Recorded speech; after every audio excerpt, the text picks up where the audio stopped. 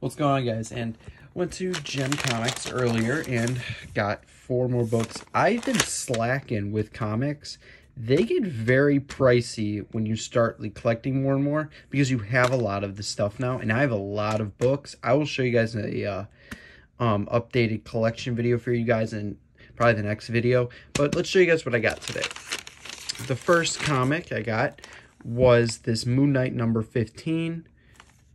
They're all in really great shape. They're all pretty much pristine. That is a really nice cover too. The next one I got was Moon Knight number 16. So I got 15 and 16.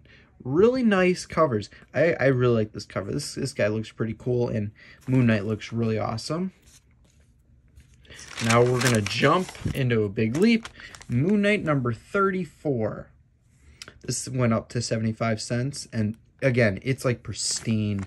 I believe I picked each one of these books up for $6 a piece, so that's not terrible. I mean, it's worth a lot. It's way less of what they're worth.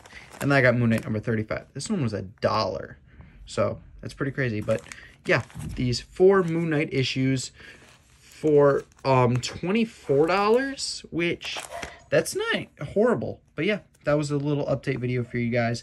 And let me know if I got a good deal, because I looked them up, and in high grade, which these are all really high grade, these all could be worth some serious money. But thank you guys so much for watching this little video, this little haul video. Hope you guys enjoyed. Please like button down below and subscribe to this next video. See you guys.